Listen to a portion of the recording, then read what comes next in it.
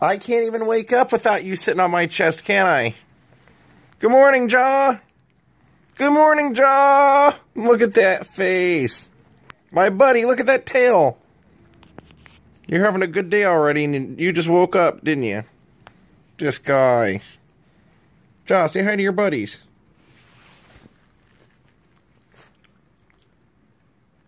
That'll work.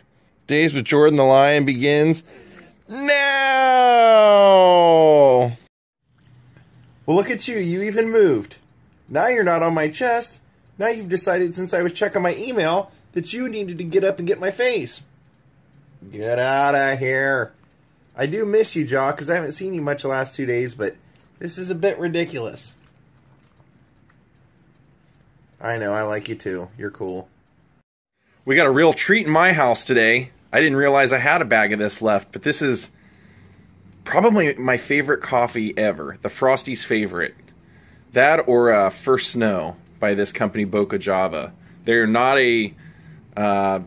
they do not pay for ads. I just happen to love their product, and I love sharing it with people. This is the holiday blend, so you can't get it all the time. And it's butterscotch flavored, which is awesome.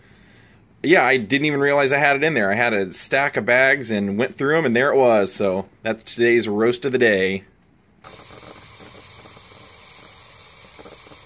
Guys, I forgot to tell you this. I really wanted to share this this show that I've been watching the last couple nights with you.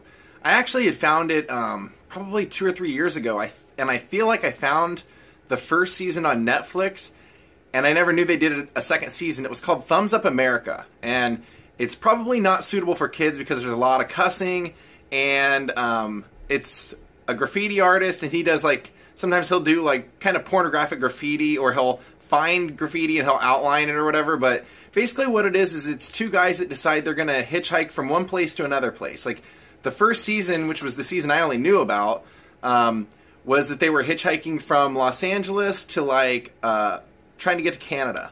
And their only deal is they will not pay for a ride. They can find ways of making money along the way and get free rides. They can accept free hotel rooms and stuff like that if they go through, like, Vegas or something. But they can't pay for anything other than... Yeah, I don't know if they can pay for food or not. They don't really show them eating, but... like where they stay, they break into abandoned buildings and sleep there and stuff. It's just a really interesting show. And now I didn't even realize it, but Vice picked them up and they made 2 other seasons. The third season I haven't got to watch yet, but they hitchhiked through China. The second season they hitchhiked from Tijuana to Alaska. And these guys are actually really entertaining. And here's the crazy thing. I thought it was just these, like, 2 random guys you've never heard of. Well, the first season was that. But what happened was one of the guys, David Cho, he does graffiti. He's the guy that does graffiti all over this thing. And I believe it was Google, in their infant days, hired him to do graffiti all over their offices. And they said, we can either pay you, and it was a real low amount of money, or we can give you stock. He opted for the stock and became a millionaire, multi-millionaire from it. And so now he just kind of... randomly will do weird podcasts. He's a really far out there guy, but it's a really interesting show. If you're ever looking for something just to, like, go down the rabbit hole and you like seeing parts of the country that you can't see any other way, look up Thumbs Up America. It might be called, like, Hitchhiking Across America or whatever, but it'll be probably with a Vice logo or whatever. It's definitely worth checking out. But if you're used to, like, a PG content or a G content, you probably won't enjoy that part of it, but it's really interesting. Just to give a little bit of a shout out, that's how you can find it. That's kind of what you're looking for. That's David Cho right there, that guy. And a lot of the episodes will have him and his cousin, the guy in the tie-dye shirt that wears a coonskin cap. They travel around with, like, a miniature drum set on their backpack and a guitar, and they'll just stop along the side of the road and just start playing songs. And they have a guy who basically, it comes off like a vlog. The guy just walks along with them and films them hopping into train cars, sneaking into semis and stuff to get rides. It's pretty out there, man. It's really crazy. Well, I've decided what we're gonna do today, and I think it'll be a lot of fun, is I'm gonna go visit a couple of the remaining locations from Charlie Chaplin's The Kid. And This is kind of one of the very first scenes in the movie. As far as, I mean, it is the first scene that we see the tramp, Charlie. This is the alleyway. It's right off Hollywood Boulevard. You wouldn't even know it was there if you weren't a fanatical lunatic like me, because they don't have anything there to commemorate it or anything, but it's a little alleyway, and it's where we first see Charlie come walking down the alley, and that's where he finds little John. He finds the little baby, and it's pretty cool. I've been over there before, because there's like different bars in that alleyway now, and like eateries and stuff, and I've met up with people for happy hours there, but I never knew that that alley was this. So let's go take a look. It's gonna be great. And I brought our little pal with me too. It's gone. Well, once we get done seeing this location, I'm gonna take Ja home, and then I'm gonna, I don't know if I'm gonna drive or if I'm gonna hop on the train. But I'm gonna go down to the Chinatown area, because that's where some of the other locations, there's not many left. The house from the movie I can't get in to show you because it's in a gated community. And it's unfortunate because the house directly across the street from it was Muhammad Ali's house when he lived out here for a while. I believe it was like he was living in that house for like 15, 20 years. Oh, you missed it. It was a headless walk symbol. Just as I turned my camera on, the walk symbol switched, but it was the walking guy symbol, and the head was gone. The world famous Pantages. There's the lobby to the Pantages. Okay, to find it, you want to go just past the, see there's the Knickerbocker over there. You want to go just past Ivar if you're coming from the west side, or I mean the east side. Just past Ivar to a little half street called Cosmo up here where the IO West, the improv little school is. Got some drone activity. Okay, this is the IO West. And then here's Cosmo. And they actually put this building here that wasn't here when the actual filming took place. So the alleyway, you have to walk through a parking lot to find it. It's right up here by where these cages are. You make a right into there. So you come right through here, and then I want to kind of show you the camera for the whole filming of this episode, or this movie, would have been kind of right down in here in this parking ramp. And so what you see, actually, no, it would have been more over here. This building and everything is in the way. But what you see is, you see the second window right here is the window that the lady, we see the tramp come walking down this little alleyway right here.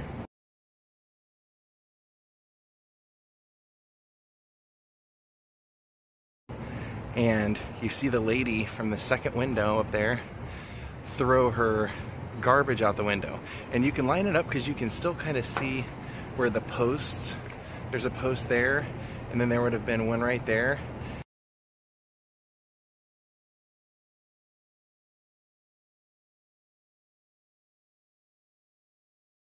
And the stairwell and everything would have been right here where this is closed up. Now these are all businesses.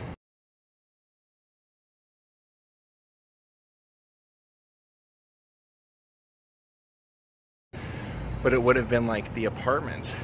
And so you would have actually seen Charlie come walking down through here, straight down through there, and he would have gone past, and that's where he would have found the kid.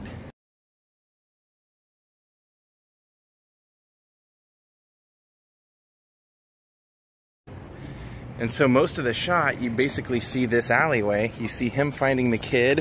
He comes walking down, then we see the woman with the stroller comes from this direction. And he tries to pawn off the kid on her.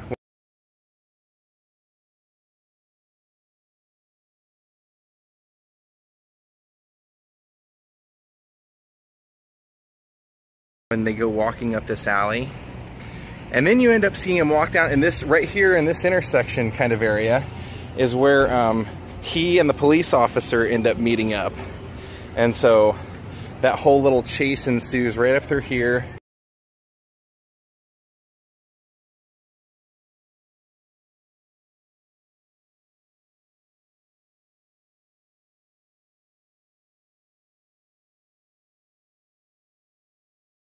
and then it goes out onto Hollywood Boulevard. But there's also an alley right here, and we end up seeing, at the very end of that scene, we see the tramp go walking down that alley out onto that street.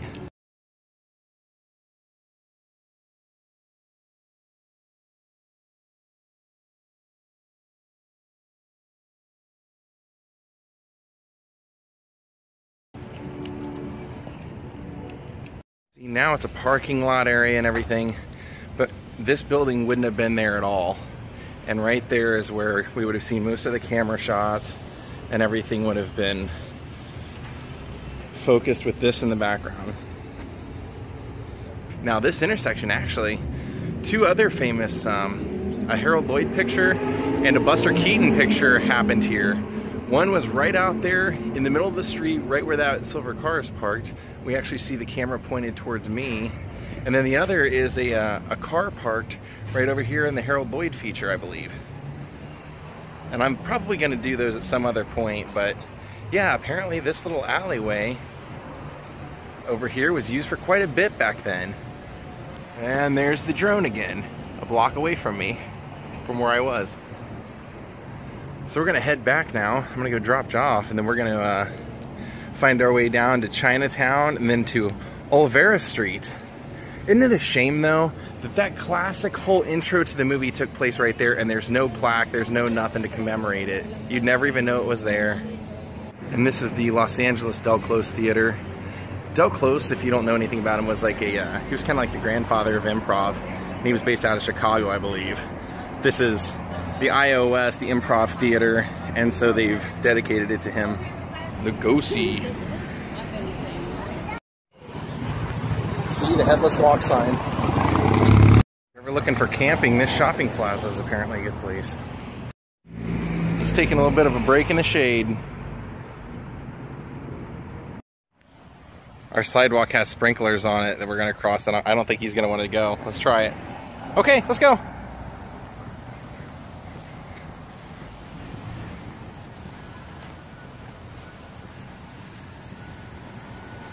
So far, so good, huh?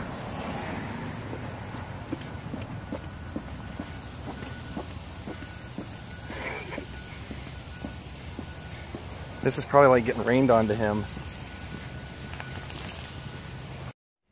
Actually, dude, as hot as it is out here, I'll bet you actually like that. And we are in Chinatown now.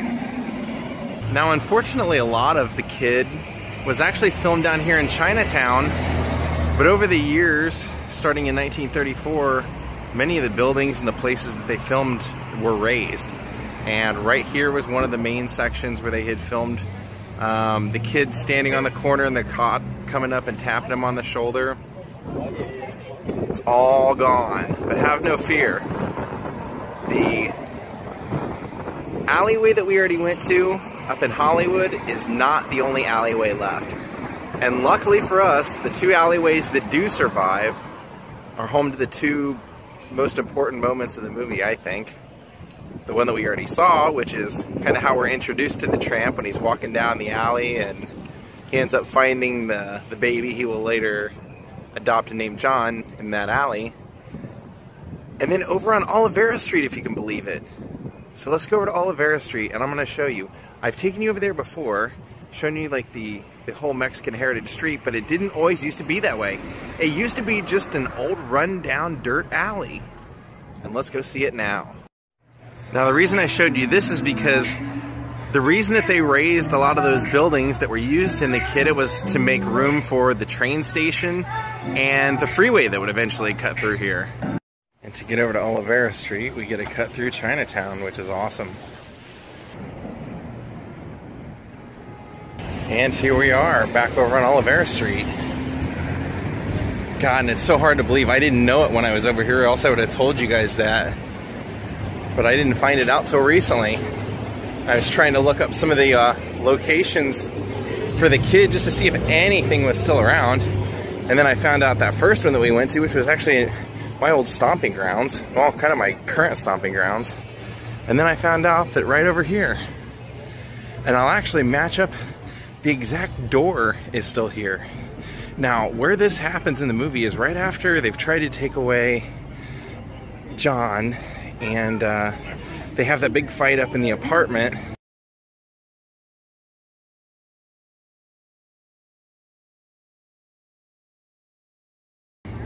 Then Charlie eventually does that whole routine of going across the rooftops.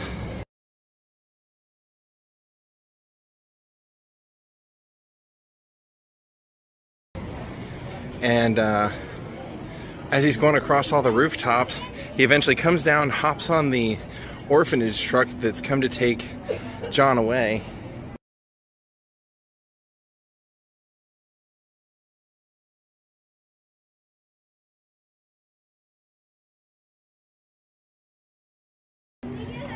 And he hops on, kicks the orphan guy off. And then the truck pulls up right up here. And right here's where we would have seen the car parked. You can see the buildings. All these merchandise carts weren't here. But look, they even have a little memorial to it. Check this out. If you're here looking for it, it's a W22. And it's right here. See? Reminiscing. The heart-tugging reunion of the kid played between Charlie Chaplin, Little Tramp, and his adopted son, Jackie Coogan, remains one of the most emotionally charged scenes in all of film history. Remarkably, the setting for this iconic scene remains standing and is passing unknowingly by hundreds of tourists every day. As shown here, the reunion took place on Olivera Street, a colorful Mexican marketplace and cultural center. And I'm sorry about all the sunshine. This is really difficult to block out, but right there.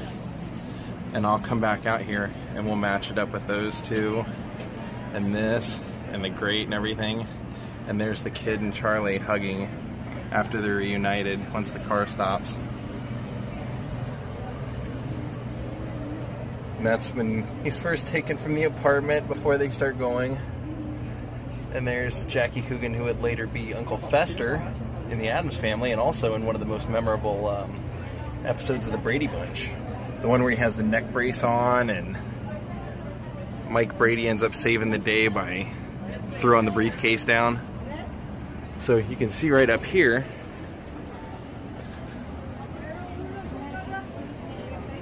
are those two windows. And the line, see right there? I'm trying to block it out a little bit. But you can see that, so the car actually would have been parked right here where this ATM and these stained glass windows and everything were. Right up here. So let's go take a look at this one more time. And I'll even put some of the footage from the movie in, of course.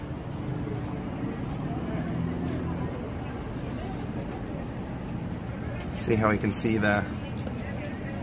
those two, and then the ones on the side. And there they are, and there's the doorway. Right there. There they are, and there's the doorway. Isn't that awesome? Isn't that awesome? I bet you a lot of you didn't even know this was here. Like I said, I've lived here how long in my life, and I didn't know this was here?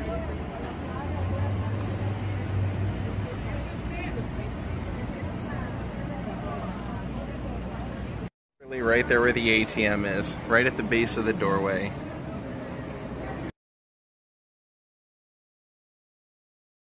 Wow, that's so cool. Guys, make it a point to come out here if you've ever seen the movie or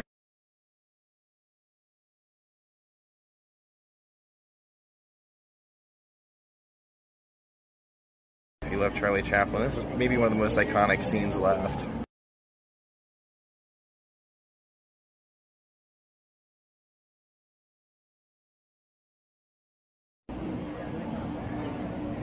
Like I said, this was just one of those, it's probably the most well-known Chaplin movie, and it was so important because Charlie wrote it, directed it, composed all the music, starred in it, casted it. He just loved Jackie Coogan from the moment he met him.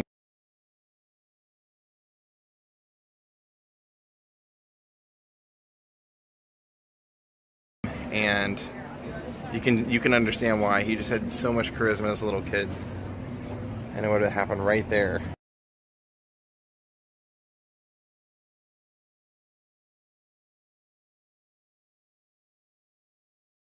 Can you believe there's a credit union thing there now? Well, I'm back in my neighborhood. Got a little bit of time to kill before I have to go work tonight. Decided to take Jaw over to the puppy store, Tail Waggers, because today is usually the day they have pet adoption, so they have a bunch of puppies in there roaming around he can go and play and explore with.